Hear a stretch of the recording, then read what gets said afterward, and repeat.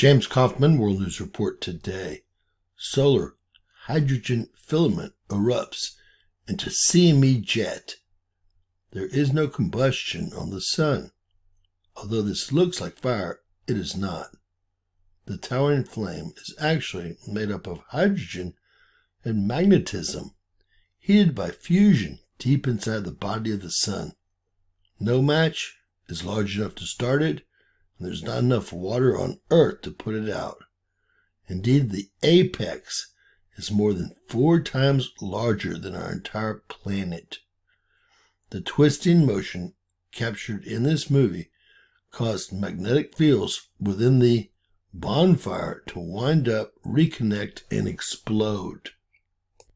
Chronographs on board the Solar and Heliospheric Observatory, or SOHO, recorded the jet-like eruption on November 27th.